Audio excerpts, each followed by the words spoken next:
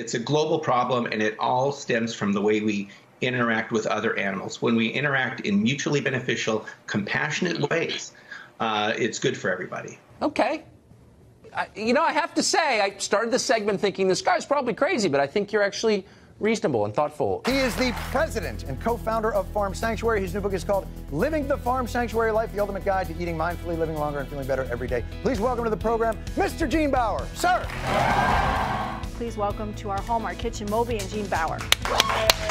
I'm delighted to have Gene Baur here today. He is the president and co-founder of Farm Sanctuary. Time magazine calls our next guest the conscience of the food movement. Gene Baur is an animal activist, an athlete, and a 1,000% vegan. With me tonight, Gene Baur, who is the president and co-founder of Farm Sanctuary. Here with us now, president and co-founder of Farm Sanctuary, Gene Baur. Gene Baur has been the polite guy in this debate so far. I just wanted, and you do get points for that, but come on. Yeah. Well, in terms of the science, there's the China study, which the New York Times called the Grand Prix of Epidemiology, done by Colin Campbell, a biochemist at Cornell University. We started in 1986 actually investigating factory farms and finding living animals that were thrown in trash cans or living animals thrown in piles of dead animals. No. And so we just started rescuing them. It's harder to eat meat when you know the animal's name. So I have true. found. So true. For me, it's really about living as compassionately as possible, not participating in unnecessary suffering. And if we can live well without causing harm to other animals, why wouldn't we? So well, I agree. You know what? I agree with you. I'm just going to say it. I agree with you completely there. You know, these are living, feeling creatures, just like cats or dogs. They have relationships with other animals. They have relationships with people. We're in the midst now of an awareness that we need to change our food system. Industrial animal factories store this manure in these open cesspools, and oftentimes it gets into groundwater, it gets into surface water. It's tragic if you think about the health problems that we suffer from. And we could eliminate 70% of healthcare costs by shifting to a whole foods plant-based diet. How are we going to do it if we don't raise food for billions of people in these controlled situations? Well, the most efficient way, really, to feed our world is by growing plants instead of animals. You're saying that we shouldn't be cruel to animals, and I agree with you completely, and I hope other conservatives would pause and think about it, because I think a lot of them would agree. Taxpayers subsidize this cheap factory farming food. So the factory farming system is actually quite costly when you look at all the various consequences of it.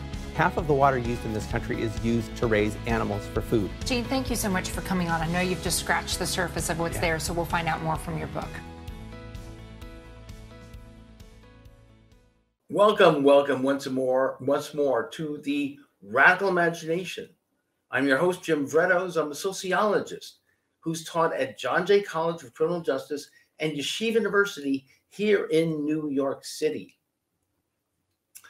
Gandhi once said that the true measure of any society can be found in how it treats its most vulnerable members. Over 250,000 people die unnecessarily each year in America from what sociologists refer to as structural violence. That is, social, economic, and political forces that perpetuate inequality in health and well-being. And that doesn't include data from the pandemic. Martin Luther King's characterization of America as the greatest purveyor of violence in the world was not then and is not now an exaggeration. With over 800 military bases around the world, the United States has more than 3 times as many bases as all other countries combined. In numerous studies and polls, the general consensus among people worldwide is that they feel vulnerable and helpless in the face of United States military might and consider America as one of the major threats to world peace and democracy. That violence extends to America's cruelty and violence to its farm animals and wildlife. Gandhi just didn't mean humans in his statement. Nonviolence begins with what we eat. New data has placed America second to last when considering the country's levels of cruelty toward animals, only ahead of Belarus in Europe. Through its large-scale industrial factory farming system, it keeps more than 90 million cattle and slaughters more than 9 billion chickens and 200 million turkeys a year, close to 29 animals per person every year versus the global average of close to 10. There are signs of a societal shift in consciousness and awareness, however. The animal rights protection movement is one of the fastest growing social justice movements of our time. Gandhi held that the more helpless a creature, the more entitled it is to protection by man from the cruelty of man. Our guest today on the Radical Imagination is Gene Baur, who in 1986 co-founded Farm Sanctuary to combat the abuses of factory farming, advocate for institutional reforms, and encourage a new awareness of animals and the benefits of cruelty-free, plant-based living. He's been in the forefront of the animal rights movement and has struggled to transform a world where sanctuary would replace exploitation. The Farm Sanctuary has been collecting data and conducting rigorous research on the inner lives of cows, pigs, sheep, and chickens to change hearts and minds and to alter the way people see them. They've always held that farm animals are sentient beings. As Gene puts it, these animals are more than just pieces of meat. There's emotions there. There's individual personality there. There's somebody, not something. So, Gene, thank you so very, very much. It is a real pleasure and honor to have you on the show, and welcome. Welcome.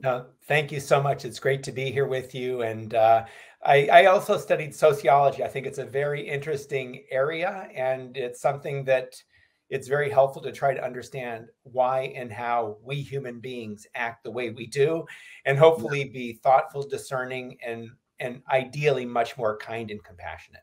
Absolutely, absolutely. I noticed that in your bio, you were a sociology major at you're a California kid, right? You're from Hollywood, and you in part to get yourself through school, you worked in television, right? A little bit in background work in television, which included doing commercials for, of all things, McDonald's and KFC at that time. Yes, that is right. And then you went on to graduate work in agricultural economics at Cornell. And then your journey took you into increasing awareness of the animal abuse that was going on in the factory farms. You started these Farm Sanctuary in 1986. And of course, what was also very interesting is that with this fledgling organization, you try to fund it in part by selling vegan hot dogs at Grateful Dead concerts. I put up my Grateful Dead CD here. And there it is, more or less. And so tell us about your journey, the cultural influence on you as a young man growing up in California. Yeah. So like you say, I grew up in Hollywood, California, and like everybody around me, like my parents, my brothers and sisters, like everybody I knew, I grew up eating meat without really thinking about it. And because I was in Hollywood, there were opportunities to work in the film business as an extra in the background. So I was in commercials for McDonald's and for Kentucky Fried Chicken and for various other companies that I now look at and wish I was never involved in supporting them, either in commercials or by consuming their products. But I grew up in the hills, and I saw how wild animals were being harmed by human activity. I remember seeing a beautiful oak tree cut down so a house could be made bigger. And I remember that just viscerally bothered me. I was born in 1962. So in the late 60s, there was a lot of turmoil and discussion about Vietnam and war and violence. And the Cold War was raging, mutually assured destruction with nuclear weapons, the US and Russia facing them at each other. And I didn't want to be part of causing so much harm to other animals in the earth or to people. And so I studied sociology, and I just started getting involved in various activist organizations, environmental groups, social justice groups, and animal rights groups. And the more I learned, the more I recognized how harmful factory farming is to animals, to people, and to the earth. And so I co-founded Farm Sanctuary in 1986, and we felt it was important to see firsthand what was happening. So we actually started documenting conditions and investigating factory farms and stockyards and slaughterhouses. And we would find living animals thrown in trash cans or left on piles of dead animals. So we started rescuing them, and that's how our sanctuaries began. And so we now operate sanctuaries in New York and California. We work to educate people, and we work to enact policies to ban factory farming cruelty and to promote more plant-based food. And shortly after founding Farm Sanctuary, I went to Cornell University. So I attended as a vegan, sort of quietly, to observe and learn about the culture of agribusiness. And that was one of the main things that I found to be valuable about my time at Cornell in studying agricultural economics, going to animal science classes, and getting a sense of the mindset behind this factory farming system. And that's when you became a vegan, correct? No, I actually became vegan in 1985, then co-founded Farm Sanctuary in 1986. And then I attended Cornell in the early 1990s after we had acquired a farm in Watkins Glen, New York. So I was actually at Cornell in the ag school as a vegan. And I remember distinctly being in a class where they were warning us about animal rights people like myself. And they were sort of warning me about myself. And they obviously didn't know who I was while I was there. Interesting, interesting. So you wouldn't call yourself necessarily a countercultural force. I mean, you were too young to be part of, what was it? The Summer of Love was that was more Northern California, right? 67. Earth Day was not, the first one was 1970. So you were 8 years old there. Now, the Grateful Dead start 1965 or so and continue on to 1995. So you missed some of that. But as you say, tremendous conflict and tumultuousness in the culture at that time. But the animal rights movement was really not part of, correct, much of the concerns. We were so involved in the anti-war movement and civil rights, and so the animal rights was movement, as I've tried to do here in the opening, is something that we need to tie in, correct, to the overall violence that so permeates the culture. Yes, I think that's exactly right. And I was too young to be sort of a hippie protester during the 60s, but that sort of spirit was in the air. And I think it sort of affected me. I remember in high school, I used to spend a lot of time in Griffith Park near where my parents lived and wandering through nature. And the Greek theater, often had different music that was played there, including by people like Pete Seeger, Arlo Guthrie, Peter, Paul, and Mary. And listening to that music, was sort of similar to the kinds of messages through the 60s. So that was, for me, very influential. But, I think another part of the 60s counterculture is just questioning what we are doing and asking whether we could do better. And so I would certainly consider myself part of that, questioning what is considered to be normal and then asking why, and does it make sense? And we grow up eating animals who are treated terribly, supporting an animal agriculture system that is destroying the planet, and eating food that makes us sick. So to me, all that didn't make a lot of sense, and I started questioning it, and that's why I went vegan in 1985, and then co-founded Farm Sanctuary in 1986.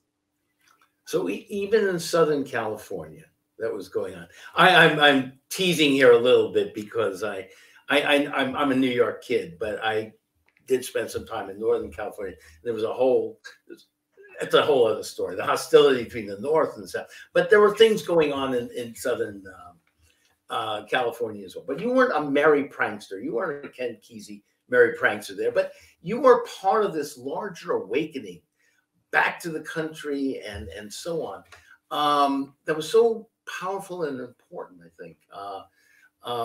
The Woodstock generation, in a sense. Do you know, I think this might be helpful. As we go on with this dialogue today, can you help our audience understand a little more about some of the basic, not concerns, but the terms that we're going to be talking about? For example, what do you mean when you talk about sustainability or regenerative farming? How does that differ from the factory farming system? What does it mean to be considered organic? Or what is kosher or parve? And there's so many things that what are the different levels of veganism, for example, of vegetarianism? I mean, there's a lot of confusion out there, isn't there? Or can you help us? Yeah. No, I'm happy to talk through some of these labels and what they mean, and also how in some cases labels are used to sell products and make things sound better than they are. And we have seen this with growing awareness and concern about the cruelty of factory farming. We now have labels like free range, for example, that sound a lot better than they are. And there's basically little to no oversight. So labels are more marketing tools than actually descriptions of what is happening on farms and how animals are raised. And the same could be said of terms like sustainability. Now, what is sustainability? Fundamentally, what it means is that you're behaving in a way that is sustainable, where you're not destroying the earth, you're not losing topsoil, you're not losing assets, basically, but you are regenerating at the same time as you're using. So it is sustainable. It can continue to infinity, essentially.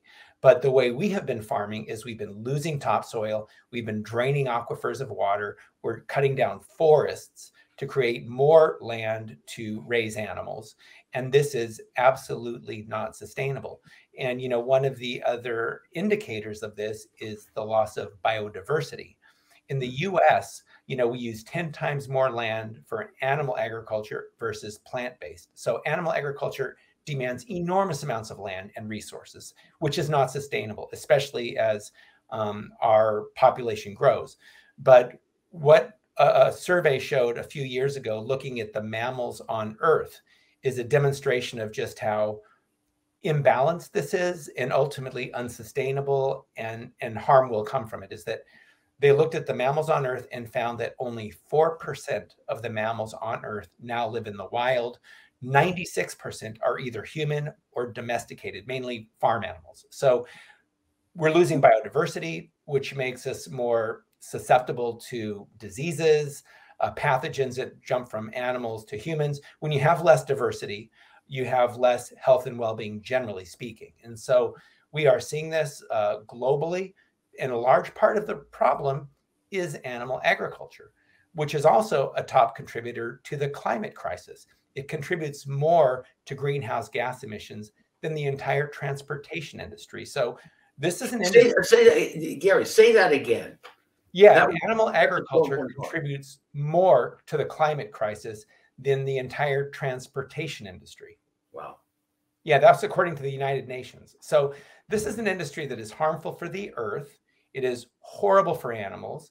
It is causing a loss of biodiversity. It is increasing human health risks in a variety of ways. One are from pathogens, as I mentioned before, that can jump from other animals to humans. And factory farms are a breeding ground for disease, where you confine animals by the thousands in cages and crates in filthy, stressful conditions where disease can spread very quickly.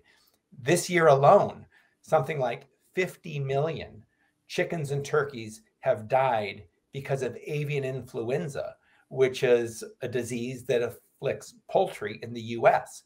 And around the world, it's even more. So this is a disease that is spreading on farms because of the unhealthy and inhumane conditions, and also because of the risks we are putting the planet through with loss of diversity and loss of a healthy ecosystem. Another risk is antibiotics. You know, most of the drugs and antibiotics used in the United States are fed to farm animals to keep them alive in these stressful conditions and to make them grow faster. And this results in the development of antibiotic-resistant pathogens, which can then sicken humans. So that's another problem. Plus, eating too many animal products is just not what our bodies are suited for. And so this is causing heart disease. You know, we are eating way too many animal products, and it's estimated that we could save 70% on healthcare in the United States by shifting to a whole foods plant-based diet. So this is a system that is bad for animals, the earth, and ourselves, and it's something that we don't have to be part of. You paint a picture of such self-destructiveness. It's just mind-boggling, and you're trying to make inroads in such an entrenched area here. Why do you think there's such resistance, or do you see positive change occurring? I think both. There is positive change and there is resistance. I think that people are generally afraid of change. People get comfortable in doing things a certain way, and they become normalized. Certain unhealthy practices become normalized. And for example, when people get to be a certain age, it's in many cases assumed that we're going to need to get heart medication or some kind of other medication. But if we lived healthier lives and ate healthier food and ate plants instead of animals, we probably would not need those medications. So bad has become normal. And for many people, that's all they know. And I think it's important to be able to demonstrate solutions and to show that you can live well, you can thrive without supporting factory farming and without eating animal products. And there are some very positive signs, and there are some wonderful documentaries that talk about this. There's one called Game Changers, for example, that highlights plant-based athletes performing at the highest level, like professional basketball players, Olympic athletes, distance runners, weightlifters, who are plant-based and performing very well. So this idea that we need animal foods for strength or for endurance or for nutrition is completely untrue.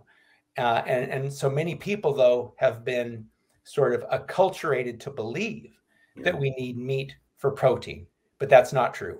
We've been acculturated to believe we need cow's milk for calcium, which is also untrue. And if you look at countries like the United States, we drink a lot of cow's milk, and we also get a lot of osteoporosis. So if drinking cow's milk prevented calcium loss and osteoporosis, we should not see the osteoporosis we do in this country. So it's just about looking at empirical evidence and looking at what is really happening, and then being discerning and making thoughtful and informed choices and being rational. You know, it's been said that human beings are rational animals, but I think it's a lot more accurate to say that we are rationalizing animals, and we rationalize things if we're afraid of changing, and one reason that sometimes people are afraid of changing and afraid of going vegan, for example, is they're afraid they're not going to get the nutrients they need because they've been sort of acculturated to believe we need animal foods. Or people are afraid they're not going to like the taste of vegan food, or they're not going to be able to succeed at avoiding animal products. So these are all fear-based reasons that change doesn't happen. And I think that fundamentally that's what we're up against, this fear and this comfort in our unhealthy habits. And you walk the walk. You're a marathon runner, right? Triathlon. Yep, So I've done marathons. I did an Ironman. I've done other triathlons. That's correct. Right. So I guess Babe Ruth is rolling over in his grave. I mean, stories of him eating hot dogs in you know, between innings or whatever, and hitting 714 home runs, or Mickey Mantle and Billy Martin and Yogi Berra going out and getting a big steak after dinner. So these are not what we need to necessarily believe. And as you say, inculcated in our culture that we need to Yeah, have. and I don't think that Babe Ruth lived very long either, you know, and I'm not sure about That's Mr. true. 49, I think, right? He didn't make it past 50, I don't think. Yeah. So I think that, you know, there are some amazing athletes who can perform at a very high level, but, you know, longevity, there's something about that. There's also something about being healthy into older years, which you also don't see when people, you know, are eating a very unhealthy diet or smoking. I mean, there will occasionally be the individual who eats meat and smokes and lives into their 90s. That does occur,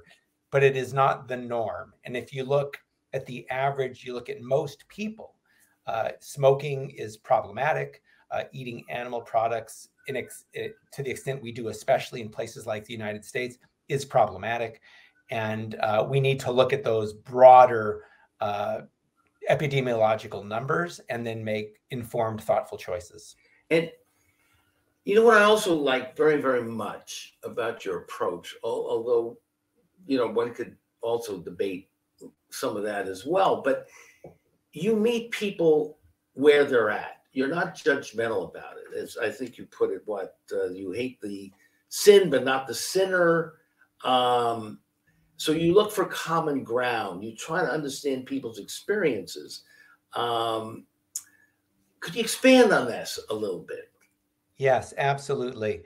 You know, I think it's important to understand that different people have different access to opportunities, including the opportunity to eat healthy food. Now, I think healthy food should be a right, not a privilege, but unfortunately, it largely is a privilege. And many people live in areas where there is not access to healthy food, to fresh food, to plant foods. And so that's part of, I think, changing our food system to make healthy plant-based food accessible, affordable to everybody. And also just realizing people have different lived experiences. And for me to try to dictate to somebody else how they must live is wrong for so many reasons. One is that I'm not in their shoes. I really can. And I think it's important for us to empathize and to recognize that each person has their own challenges, their own struggles, their own difficulties, and then to find out how, you know, we can support each other really in living more compassionately, living in a more healthy way, in a more meaningful way, where we are not causing unnecessary harm on the planet. And I think when we look at common ground, I think most people would rather not cause other animals to suffer needlessly. So I assume that and sort of work from that perspective. I also assume that most people would rather live on a planet that has clean water, clean air, healthy soils, healthy ecosystems, doesn't face climate crisis the way we do today. So I assume most people want to live on a healthy planet that's not being destroyed. So I think that's common ground. And then also, I think most people would rather eat food that is nourishing and supports good health and thriving instead of food that makes us sick. So those are my kind of assumptions about common ground. And there's a lot to work with there. And that factory farming system we have today is really predicated on extraction and exploitation, you know, as opposed to creating relationships with other animals or people, including workers or the earth, relationships that are based on mutuality. So to me, that's the big framework, to move away from relationships and systems of extraction and exploitation to systems and relationships based more on mutuality, where it's a win-win for everybody involved. So incremental change, you can't do everything all at once. So if somebody, now we're by the way, we're taping this the day before Thanksgiving.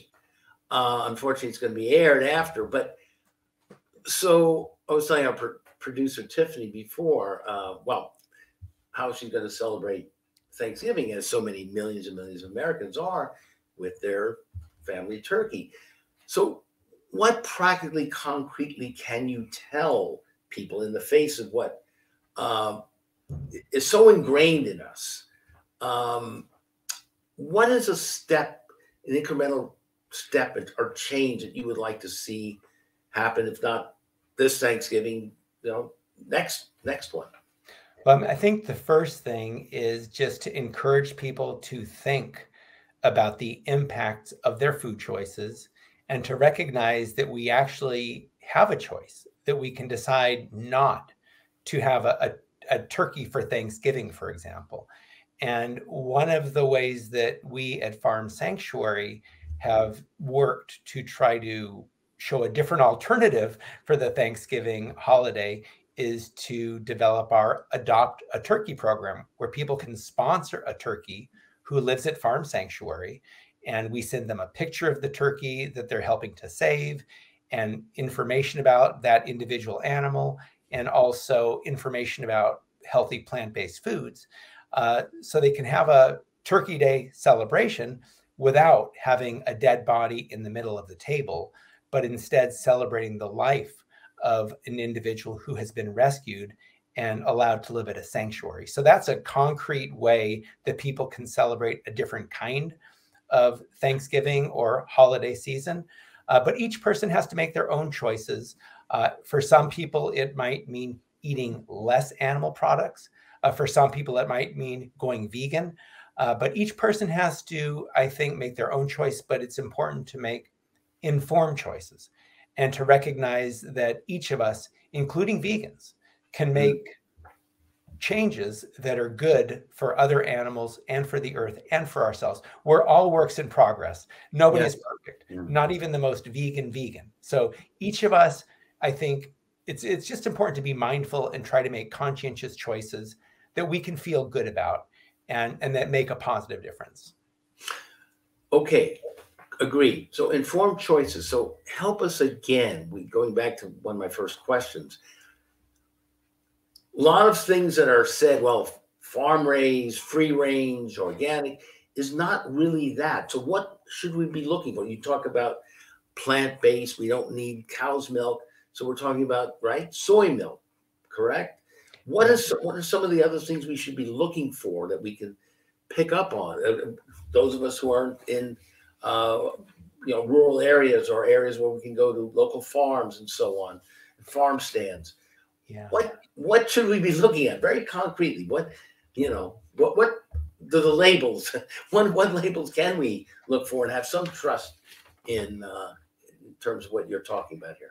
Yeah, I would say that a general rule of thumb is that more disconnected the consumer is from the source of their food, the easier it is for labels to misrepresent the reality. So chain supermarkets, for example, remove consumers very far from the source of their food. And that's where the labels are going to be probably the least accurate in terms of reflecting how the animals are raised. One of the best ways to really know how animals are raised or how food is produced is to visit the farm. So if that's a possibility, and in rural areas, it may be a possibility, that's the best way to really know. But it's also important to recognize that in some cases, you have farms that have a show farm that will make things look really good. But if it's a larger operation, they might have other farms where the conditions are not as good, but they will not show you those. And the industry, and again, the larger these operations are, the more likely they are to be misleading, I would say, and the easier it is for them to mislead and misrepresent what's happening. But I think, I wish it was easier. But unfortunately, there's not really an infrastructure in place right now. And so consumers have to take some responsibility to try to learn what is happening.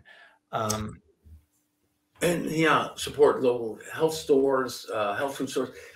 Is kosher food generally seen as a little more, I don't know, kindly and, if you will, less cruel, and what are we talking about here? I think kosher slaughter was originally intended to have it so animals died with less pain and less suffering. But like in other circumstances, when you have businesses that are looking to profit, there is a tendency to cut corners, for animals to be killed more quickly than they should be, and for animals to suffer terribly. And there have been exposés of industrial slaughterhouses killing animals for a kosher market that were atrocious. So again, if their labels, unfortunately, are not always very accurate, labels allow retailers to add pennies or dollars to the price. And so it's actually in the industry's economic interests to label things a certain way, even if it's not accurate. And kosher could sometimes fall into that category, unfortunately. So the best thing is to try to, as best as possible, get more localized in your eating, and even urban gardens, right? Vertical gardens that we can develop within the city. We're in New York City here, right? So well, there's, not many people are going to run out to the farms here, although wish we could in a way. Yes, it's amazing what you can do even in cities. There's an organization called Harlem Grown that grows food around Harlem. There's another one called Green Bronx Machine that works with kids to grow food. There's a urban farmer in Los Angeles. His name is Ron Finley, who says growing your own food is like printing your own money. There's a Food Not Lawns movement. And, we've got tens of millions of acres in irrigated lawns across the United States. Can you imagine if we were growing produce instead of grass clippings on those lawns? So there's a lot of land, a lot of resources, a lot of energy that is available to be used in a more sensible way to grow food instead of just lawns, or to grow food instead of having an abandoned lot, basically. And you also have urban farms, you have rooftop gardens, but community gardening is a beautiful movement that connects people to the land, provides healthy food locally. And oftentimes, there's this assumption that we really couldn't feed ourselves that way. We really need factory farms. Well, in fact, during World War II, when we had the victory gardens, over 40% of the produce was produced in victory gardens, these small local farms that were in urban areas, rural areas, suburban areas. So I would love to see a return to that type of diversified, localized, community-oriented plant-based agriculture. And I do believe it can go a long way towards feeding us. And in different communities, you'll have different types of food that grows more readily. You can also add greenhouses in certain areas where you have colder climates to lengthen the growing season. You can do canning, root cellars. There's all these traditional methods we have used to grow and store food over the course of human history that make sense. They're sustainable. They don't require a lot of energy compared to what we're doing now. And so I think returning to some of these tried and true, sensible, sustainable, healthier options is something that we should look at doing more of. Use our creative, radical imagination. Yeah, man. I know. Listen, I had grandparents that lived into their mid to late 90s on both sides of my family, and they came from the old country in a sense, and they had eaten the products there from the land, and I'm convinced it sustained them and kept them, enabled them to have very, very long, wonderful lives. And so, what I want to ask you is, how much connections do you have in your animal rights movement to other movements? Well, of course, you mentioned the environmental movement, but how about the peace movement? Or I was thinking as I was preparing for the show, the criminal justice movements, such as prison abolition. I think there's, if you think about it, you don't have to think about that long, but there's very great parallels, isn't there, between you and Angela Davis calling for the abolition of prisons? Yes. You're trying to abolish the prisons for farm animals, aren't you? Yes, absolutely. And Angela Davis, by the way, is a vegan. So that's pretty cool. Great. And her sister too, Fania, I'm sure she is too, I would imagine. Who is that? Fania Davis. I don't know who Fania Davis is. Fania, her sister who's up in Oakland. That's right. So there you go. Northern California. Yeah, right. No, I think that there's an awful lot of overlap between these various movements towards liberation and away from oppression. which also in my mind is our movements away from extraction and exploitation towards empowerment and mutuality, agency, sovereignty, things like this. So this is where growing food can be so empowering. But yeah, and just an example of how on the factory farming side, there's a big overlap between the carceral system and factory farming, is that you sometimes have labor that comes out of, is taken from imprisoned people on factory farms.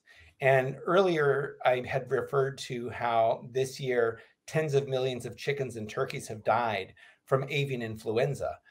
The first human who was infected with that disease during this recent outbreak was actually somebody who was imprisoned in Colorado, and he was working on a factory farm with chickens who were diseased, and this imprisoned worker got infected. So that's just an example of how you have this overlap and this alignment of oppressive industries on the one hand, but you could also then have an alignment of liberation groups and movements towards a new food system.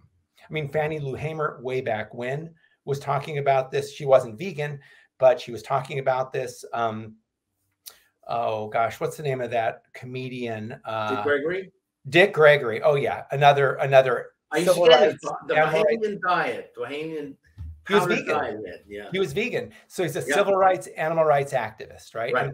And some of the environmental groups now are coming around to connecting more to animal agriculture. So we have, I think, a convergence of issues here, whether it's animal rights, human rights, civil rights, environmental issues, global justice issues, peace issues even, that are very much linked in.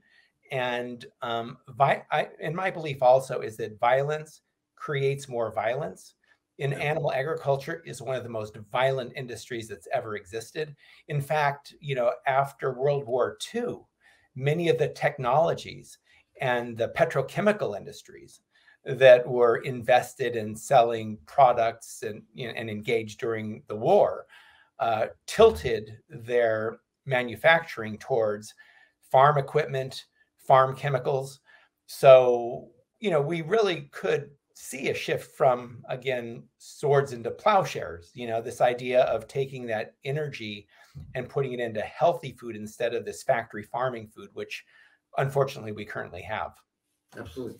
Listen, I also have a couple more questions, but I want to make sure we have enough time. I want you to talk about this incredibly wonderful article that came out in the Times Tuesday, Science Times, More Than a Meal. It's a very extensive article about the farm sanctuary, studying the inner lives of cows, pigs, sheep, and children, and chickens to alter the way people see them. And tell us about the methodology that you've been using there, the purpose of all of this to humanize and personalize the animal struggle that you're involved in. Yes. At Farm Sanctuary, we take care of animals who've been rescued from slaughter, and our research team is doing some really innovative work to try to understand the inner lives of these animals and to do it in a way that is respectful. So often when you think about animal research, animals are subjects, they're exploited, and they suffer terribly in a very cruel system. At Farm Sanctuary, the animals are our friends, not our food, and they decide if they want to participate in these non-invasive studies. Decide to volunteer to show if they get excited about food, for example. And so we're being very respectful. And to me, a big part of this undertaking is about how it is being done. It is being done in a way where the animals are participants, co-creators, not subjects for us to control. They have agency, they have sovereignty, they have their own desires that are allowed to be fulfilled instead of us imposing our will and our power and control over them. So to me, that's one of the most exciting things about this work. And we loved the New York Times article about it. The headline, More Than a Meal, I think was really telling that these animals are in fact individuals. and we should see them as living, feeling creatures who deserve kindness, deserve respect.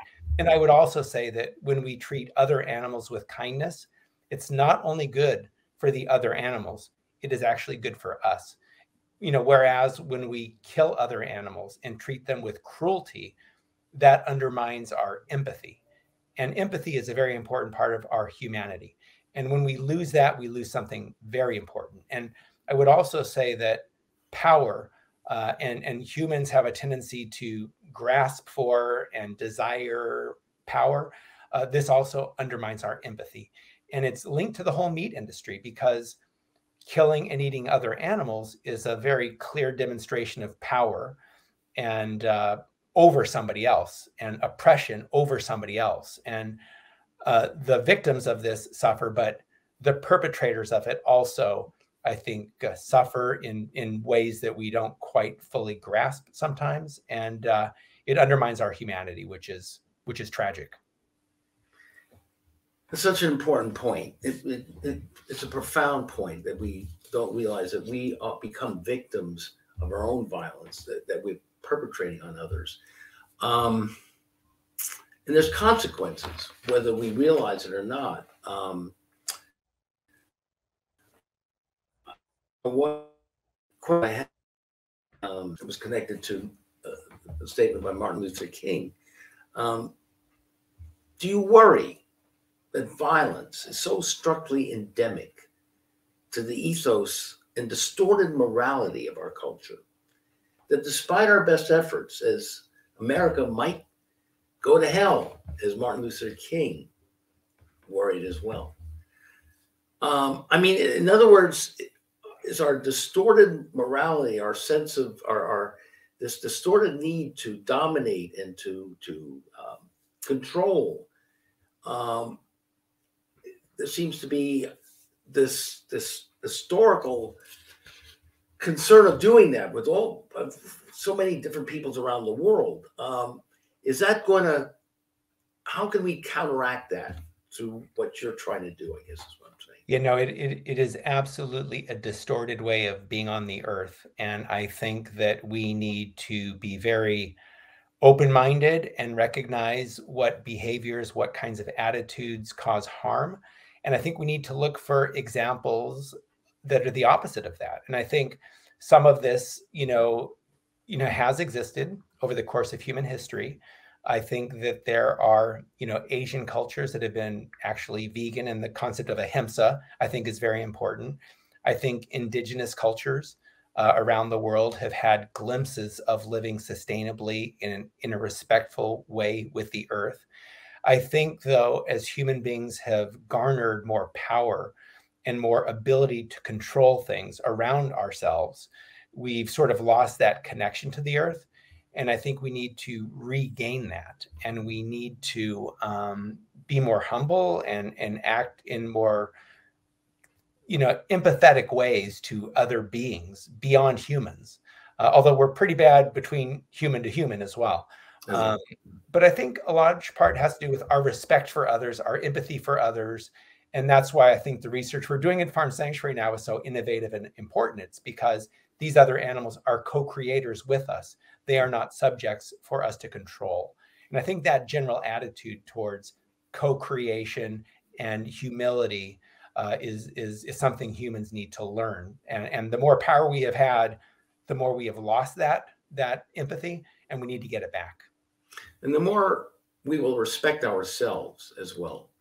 Because I agree with you. I think a lot of people are really horribly conflicted and angry and frustrated at what they see around them, and don't want to be part of that. Let me ask you this in the few remaining minutes we have. What are some of the legislative victories you've had over the years? Well, we've worked on legislation since the 1980s because we realized we could not rescue our way out of the factory farming problem. We've succeeded in banning the slaughter of downed cows. These are cows too sick to walk. That's a big victory. We've succeeded in banning some of the worst confinement systems where animals are in small cages where they can't move. So about 10 or so states now prohibit some form of that inhumane confinement. We've been able to ban the production and sale of foie gras, which involves jamming a pipe down the throat of a duck or goose to force feed them to make their liver expand 10 times normal size. Been able to ban that in California. We've been able to challenge some of these ag gag laws where the industry is trying to prevent discussions and exposés of their cruelty. We've been able to succeed in court preventing some of those things. And now what we're doing is looking at resources, looking at government subsidies, trying to take the billions of dollars that are currently used to support factory farming and shift that towards a more community-oriented plant-based food system. So right now we're looking to new opportunities to take existing resources and move them in a better direction. So that's a big part of our focus right now. Excellent, excellent, excellent. And where do you stand on this so-called fake food, fake meat? What does McDonald's have? The Impossible Burger here? Yeah. Well, it's much better to have a plant-based burger instead of a beef burger in an Impossible Whopper. But a bigger question is, do we even really want to have Burger King in the first place, right? So less bad is better than more bad, but I am also for a complete shift in the food system. Right, but incrementally, if you have, this is better to have the Impossible Burger than the triple cheese bacon burger, or whatever that is. Absolutely, much better. So, right. So, so the thing that people can do is be more and more careful about and make choices in their own, for their own benefit, which is going to help the world and the animal world that you're trying to sustain as well. We need to become more aware of the choices we have, as you're trying to help us do, and really live that life of integrity that will make us all feel better and become less violent, I think, generally. I think that's true. Violence creates violence. And when we have violence on our plate, I think it affects us in ways that we're not even aware of. Very interesting metaphor. Right. Take it off our plate and adopt a turkey. That's right. This holiday, adopt a turkey instead of eating one. Adoptaturkey.org. And also our website is farmsanctuary.org. Yes, I wanted to make sure that people knew how to reach you and that again, repeat how we can get hold of you. Yeah, to find out more about Farm Sanctuary, check out our website, farmsanctuary.org. We also are on Twitter and on Instagram. So Farm Sanctuary. And if you're near on the East Coast, you can go up to Watkins Glen, which is what, 3-4 hours out of the city. Yeah, it's probably more like 5 hours, but it's a beautiful sanctuary in the Finger Lakes region. We have overnight accommodations, tiny houses and bed and breakfast cabins up in Watkins Glen.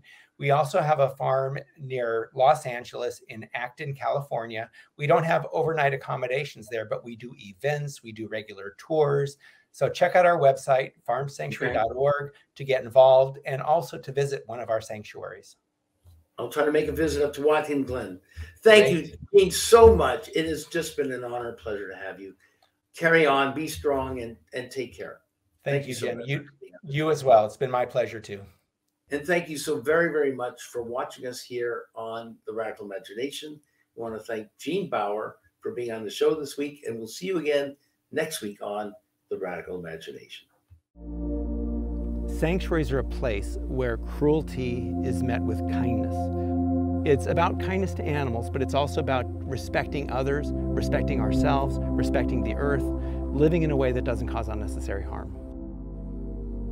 We live at a time when there's immense oppression and strain and ugliness out in the world, and this harms all of us.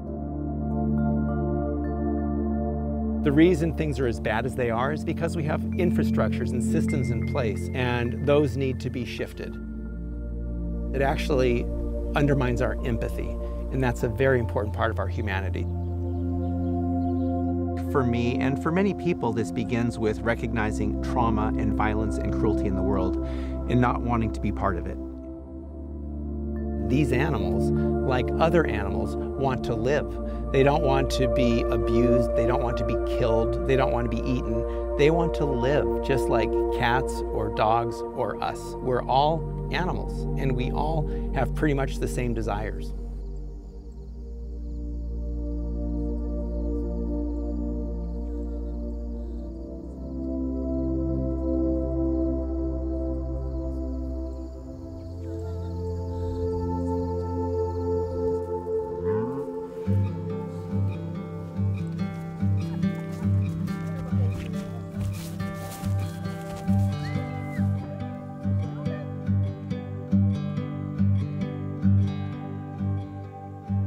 I got this van in California in the early mid-1980s. We used this van to do investigations of farms, stockyards, and slaughterhouses. And the way we funded the organization back in those days was selling vegan hot dogs at Grateful Dead shows out of this van.